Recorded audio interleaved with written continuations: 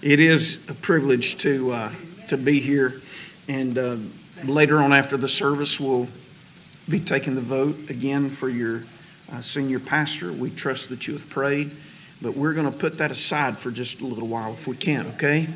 I know that that's been on your minds. I know that you've been thinking about it, praying about it, but I just want to push that to the side for just a little bit, and we'll take a break after we preach and have a time of prayer, but let's just focus on the Word just for the next little bit. Amen. Would you agree with me that we can do that? And just, we're going to worship together as we already have this morning, but I want to ask you to worship with the Word and help us to preach this morning. Psalm 97. Psalm 97. Amen.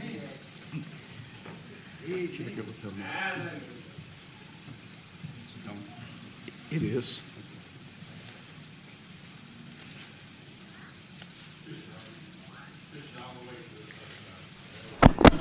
Now we're cooking with grease, aren't we? Amen. Now y'all really going to hear me. It is a privilege to be here. The Lord has allowed us to be here several times. Some of you may not know us. I'm seeing some unfamiliar faces here. Many familiar faces, but if you don't know us, we're absolutely nobody. We're just a simple servant of the Lord, and we are looking forward to delivering what God has laid on our heart to you this morning. But again, being here in the house of the Lord at the church here, we just thank you. We appreciate the opportunity. It's a blessing. I enjoy coming to be with you, and I'm glad we could be here today. Psalm 97, the Bible says, "The Lord reigneth, let the earth rejoice, let the multitude of isles be glad thereof. Clouds and darkness are around about him. Righteousness and judgment are the habitation of his throne. A fire goeth before him, and burneth up his enemies round about. His lightnings enlightened the world. The earth saw and trembled. The hills melted like wax at the presence of the Lord. At the presence of the Lord, the whole earth, the heavens declare his righteousness, and all the people see his glory. Confounded be all they that serve graven images, that boast themselves of idols. Worship him, all ye gods. Zion heard and was glad, and the daughters of Judah rejoiced because of thy judgments, O Lord. For thou, Lord, art high above all the earth. Thou art exalted far above all gods. Ye that love the Lord hate evil. He persevereth the souls of his saints. He delivereth them out of the hand of the wicked. Light is sown for the righteous, and gladness for the upright in heart." Here's what verse 12 says, and I want you to do this today. "Rejoice in the Lord, ye righteous, and give thanks at the remembrance of his holiness." I want to preach to you this morning on when they forget who he is. When they forget who he is. Amen. You can be seated in the presence of the Lord. We are dealing with unusual and unique times. Not only because of the pandemic, but it seems that there has been a transition from light to darkness. And that there are people that love darkness more than they do light. In the fact of all of that, they have forgotten the reality of who God is. There are more and more people today denying who God is. They're denying the reality that there even is a God. But even those that would have a semblance of God in their life, they're now saying that he's lesser than who he is. Somehow we've come to this place that we've brought him down to humanity. That he's no longer of God, but he's just another figure in our everyday life. And whenever I look at society today, I see that they have forgotten who God is. They've forgotten the reality that he sits high on his throne. That there's not another God that's greater than he is. Though there are many gods in this world today, they are false gods. Can I tell you that there's only one true and living God in this world?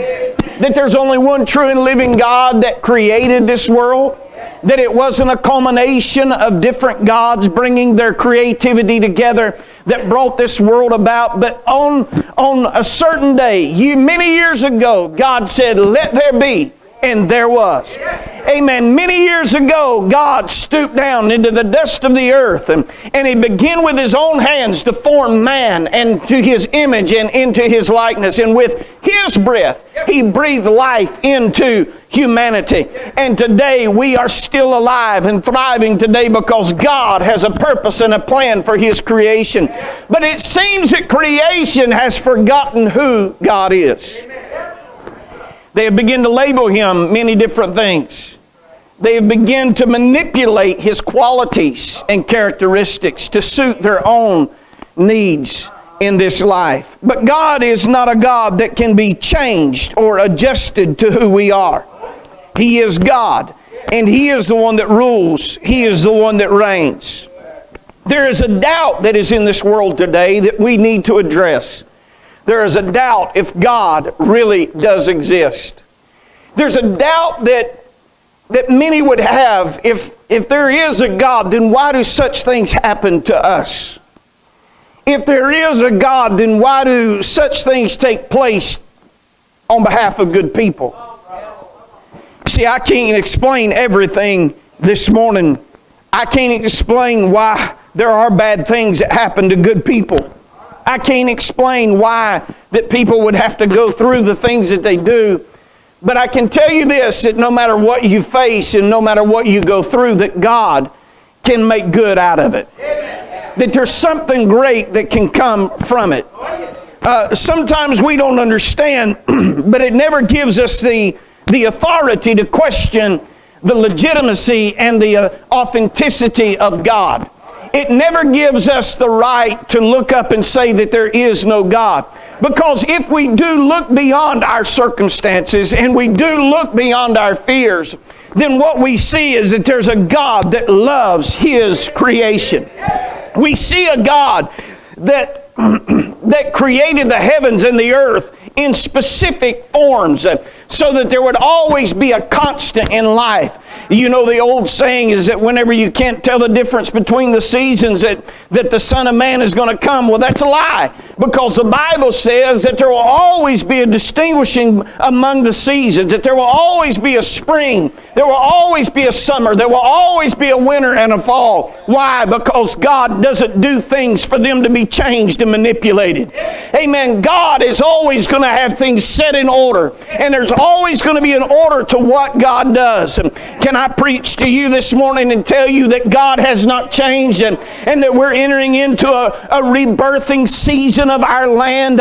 Why? Because God says that this must take place in order for the beauty and the majesty of His creation to be performed. There has to be a spring before there can ever be a summer of enjoyment. I'm preaching to somebody this morning to tell you that God has not changed and that God still sits firmly upon His throne this morning.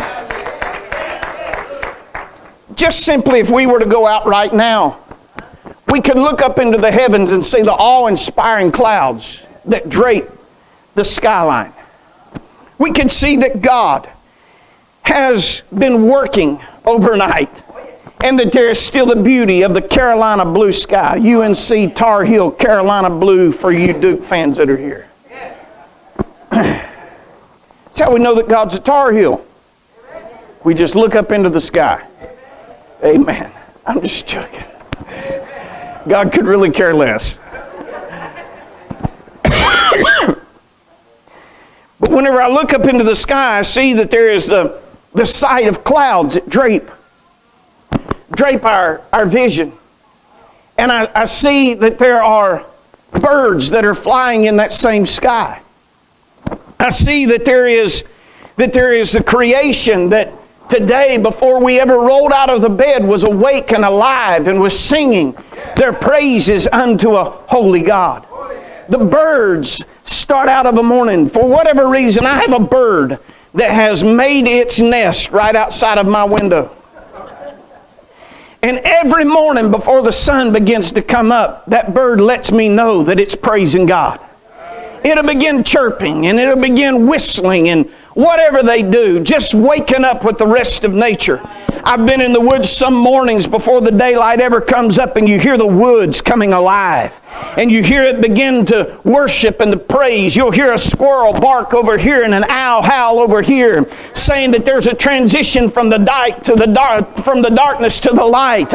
Amen. They begin to worship God. But yet here we are, His creation, the pinnacle of His creation this morning. And it seems like that sometimes we have to pull eye teeth out of a tiger. It would be easier to do that than to get people of God to worship. Can I tell you that when God created the heavens of the earth, He didn't stop with the day, and He didn't stop with the night and the waters being parted. He didn't stop with the creation of the animals. But where He stopped is with you and I. Why? Because He wanted you to be the last thing that He created, because you were the most important thing to Him.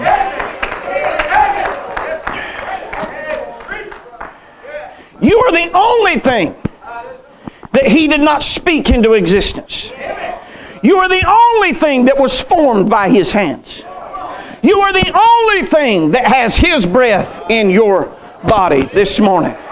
Why? Because you are the pinnacle of creation.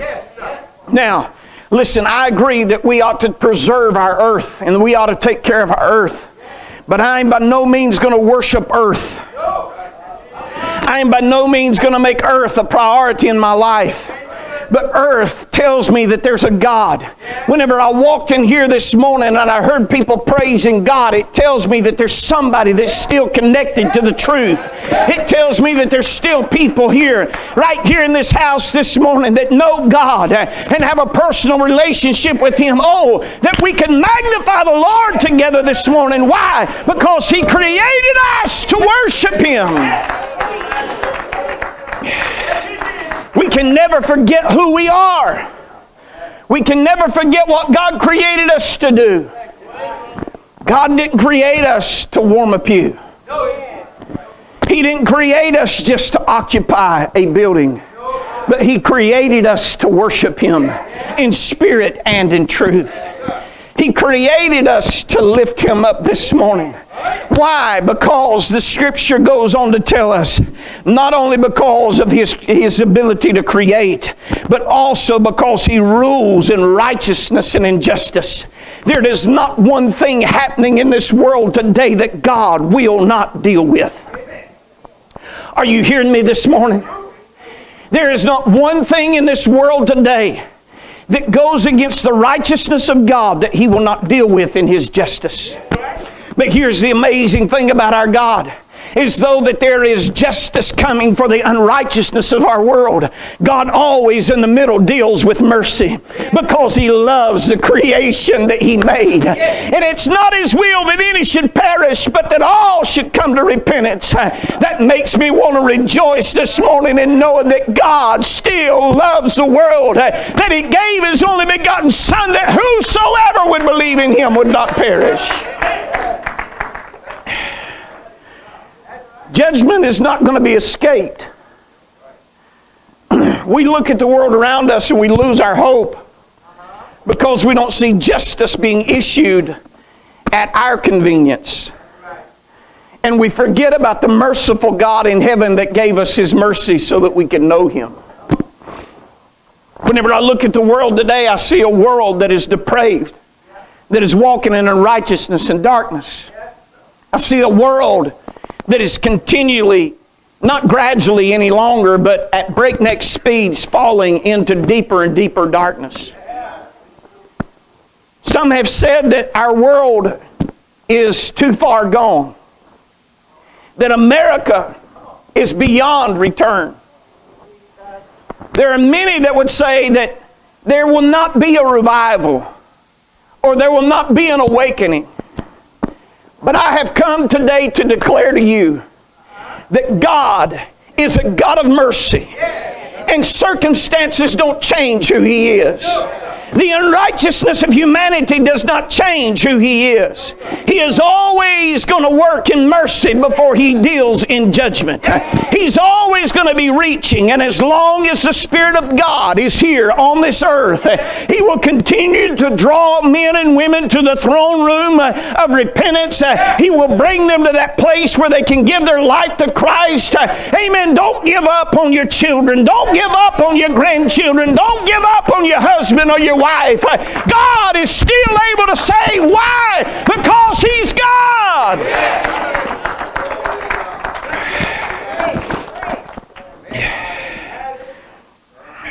You see, the Bible says in verse 3 that He consumes His enemies with fiery holiness, and all who reject and rebel against Him. Let me just pause here a minute and say to you, I don't know you that well. Some of you I know better than others. But others I don't know that well. And can I just say to you that before you meet the judgment of God, would you give an opportunity to meet the mercy of God? If you're here this morning and you don't know Jesus as your personal Savior, you can know Him. You can know Him in the power of His resurrection. He can bring you from death to life. The wages of sin are death, but the gift of God is eternal life. You can move and transition from the darkness and live in the light. You can live without hopelessness and live with hope. You can go from those days where you feel that you can't make it another step, and you'll understand that the steps of the righteous are ordered of the Lord. You'll transition.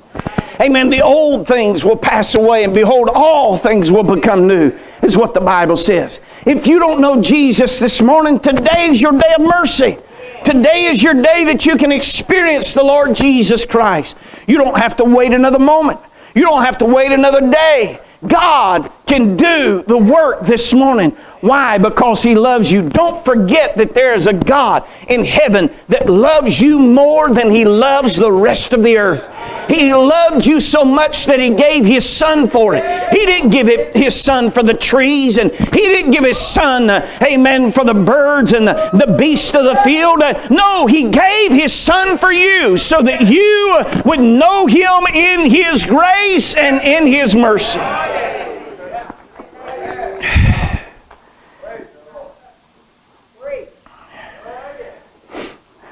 The Bible says in verses 4 through 6 that He bears witness of Himself. The Lord bears witness of His holiness and justice through the forces of nature. Now look at this scripture here with me. Open up your Bibles and let's walk through this just a moment. Whenever we see the scripture talking about these different examples, we look and we can understand that it's the Lord showing Himself in the forces of nature. When the lightning flashes to illuminate the sky, when all of those loud cracks of thunder begin to shake the very foundations of our homes, it's a reminder of the power of God. It's a reminder that God is still in control. There is a need for those kinds of things because God set nature in order. And whenever we see the lightning flash through the sky, and sometimes it looks so beautiful. Anybody ever thought that? You see it just go through the sky and you're like, wow. I hope it don't hit my TV.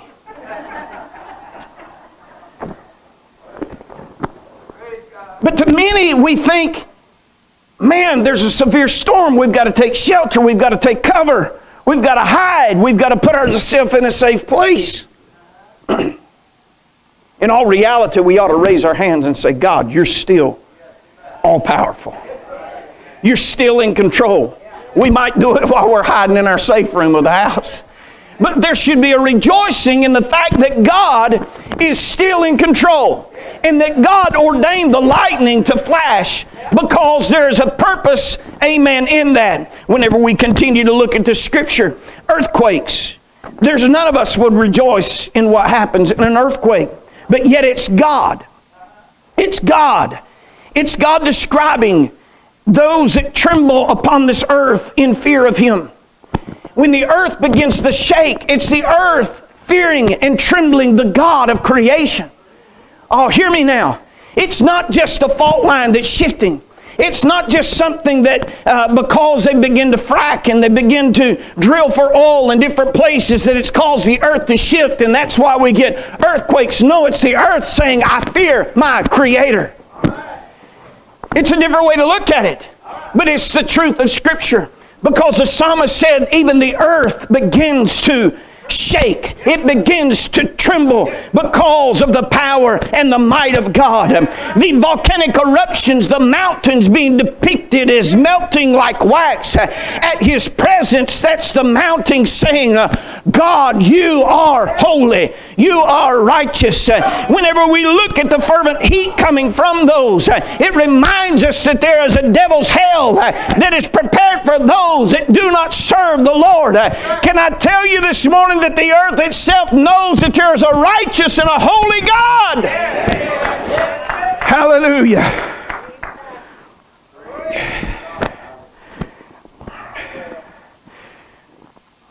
Tonight, as we go out in the calm of the night, and we look up and we see a moon glaring as a reflection of the sun that's on the other side, it tells us that there is a day and that there is a night just like God said there would be. So my question to you is this, is have we forgotten the God that we serve? We know that the world has, because they continue to live in an unrighteousness. But have we as the believer, have we as the one that's supposed to be holding the line, preaching the gospel, telling this unrighteous world that there is a righteous God that loves them, and if they will turn to them, they can escape the judgment. But if they refuse and rebel, they will face the judgment. Have we, the church, forgotten our responsibility to magnify the Lord and to praise Him? If the eruptions of the volcanoes and the shaking of the earth, and we find the lightning through the skies can glorify and testify that there's a God, then why we, the creation, the pinnacle of His creation, why can we not rejoice Him and tell this world that there is a holy God? I'm asking you this morning, why can't we lift our hands when we don't feel like it?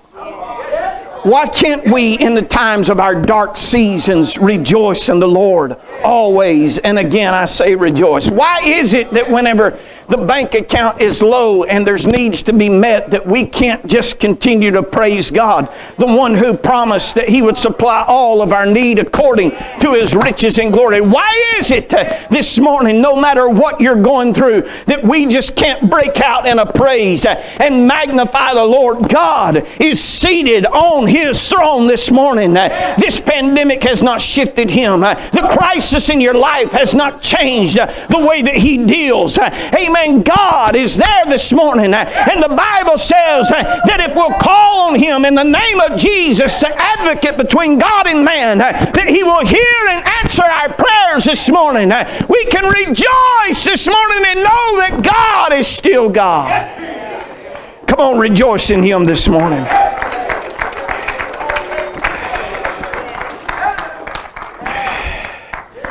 I touched on this just a little bit ago, but I really want to help us as the church moving forward. You're getting ready here in just a few moments to vote on your next senior pastor. And I stated this to you, but there's some here that have not heard me say this. The work of the church cannot be done by one man alone. And there is a responsibility of the body of believers. And the psalmist here tells us what that responsibility is. He tells us that we are to warn all those who trust in worthless idols that they will be shamed and that they will be done away with and that they need to turn to God. We see folks going down a treacherous path. But are we willing to be that call in their life that tells them to turn around? Come back. Don't do that. Come. Come to the Father and receive Christ. All the Bible says in verse 7, it talks about these paganistic worshipers. Here's the fact of it, is they may worship their idols and their gods now, but eventually they will bow at the feet of Jesus.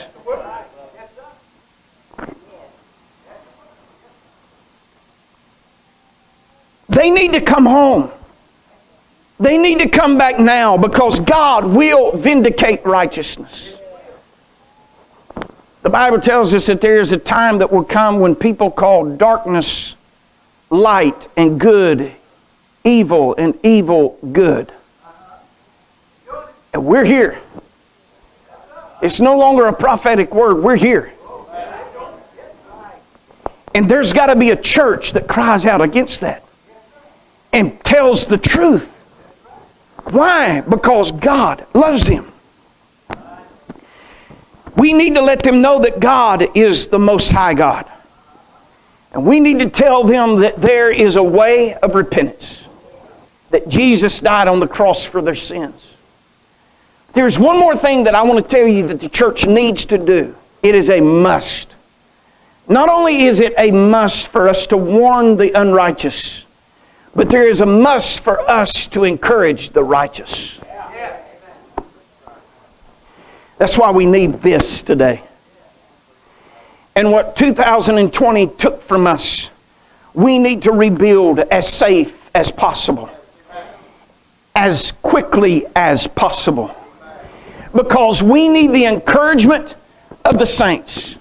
We need to encourage one another, because God protects the believer.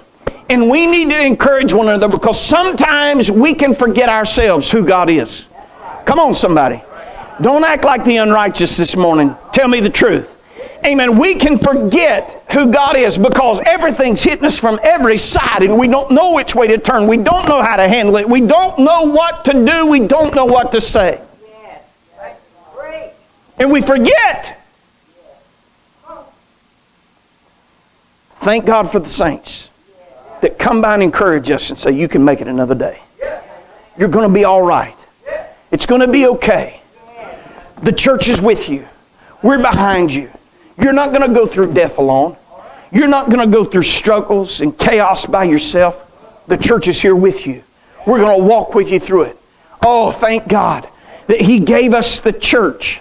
Thank God that He gave us a body of believers, that whenever we're low in our faith, that there would be somebody that could come alongside of us and help us along the way. Aren't you thankful today for the house of God and the fellowship of the saints?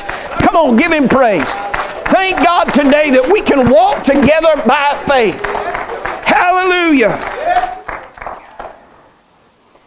The righteous need to walk together, because this is not a journey that we can make alone.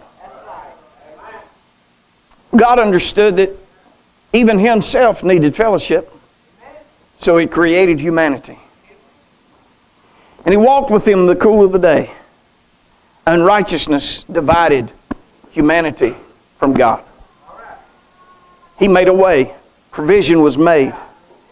And so man can come back and live in the holiness and the righteousness of God, because they've been forgiven of their sins. But that walk and that journey is so much better when you have people with you.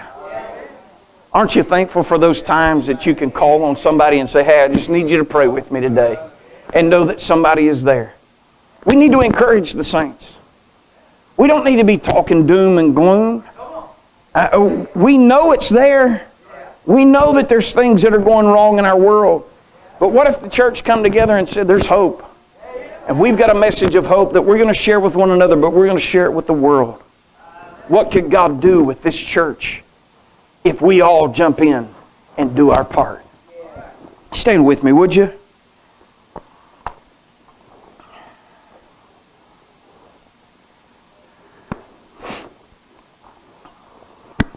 Let me ask you the question.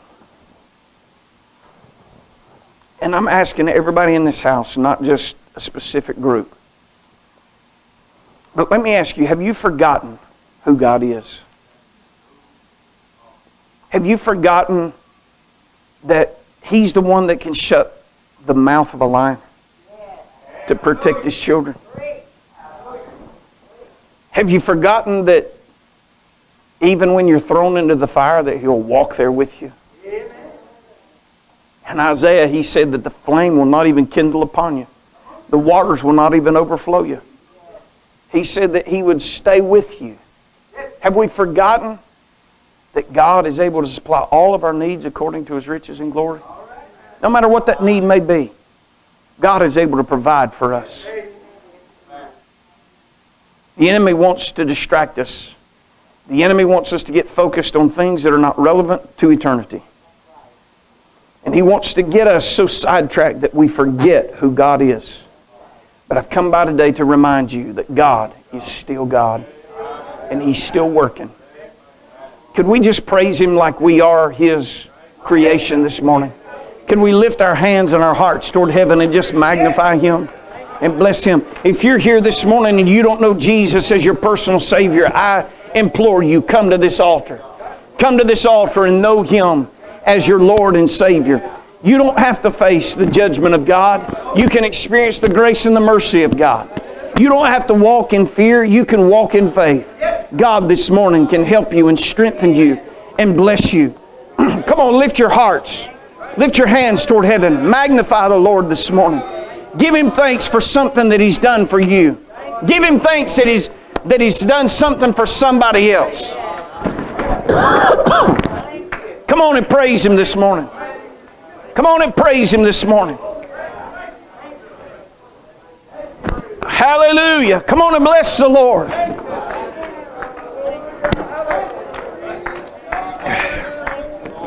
Bless the Lord, all my soul, and all that is within me. Bless His holy name. Praise Him, praise Him, praise Him. Hallelujah. Hallelujah, hallelujah. I'm going to leave you with some scripture here this morning. This altar is open for anybody that wants to pray. And we're going to pray here in just a moment. But I want to leave you with some scripture. The Bible says, let not your heart be troubled. Do you believe in God? Believe also in me. In my Father's house are many mansions. If it were not so, I would have told you. I go to prepare a place for you. And if I go to prepare a place for you, I will come again and receive you unto myself, that where I am, there ye may be also. Romans 12:9 says, let love be without dissimulation. Abhor that which is evil. Cleave to that which is good. In 1 Thessalonians 5:22, abstain from the very appearance of evil. Whenever I look down into Proverbs chapter 3, verse 7, be not wise in thine own eyes. Fear the Lord and depart from evil. In Proverbs 8:13, the fear of the Lord is to hate evil, pride and arrogancy, and the evil way, and the froward mouth. Do I hate, the Bible says. Here is the difference. God said if you'll follow righteousness, you can have blessing. If you follow unrighteousness, you'll have cursing. God wants to bless you today. Can we just lift our hands and our hearts as we pray one more time? Father, would you move in our hearts?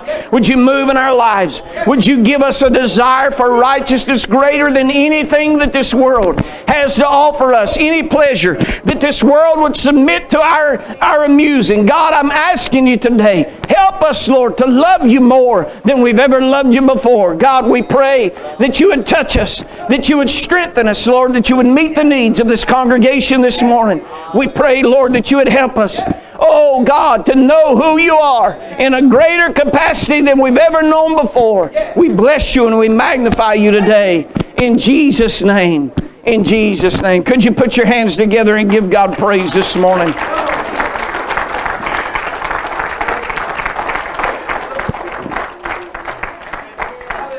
Now I want you to praise Him like you're the pinnacle of His creation.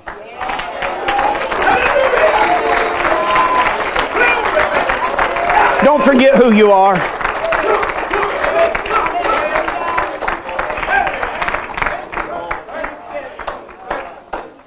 Brother, I've never met you in my life, but I like you.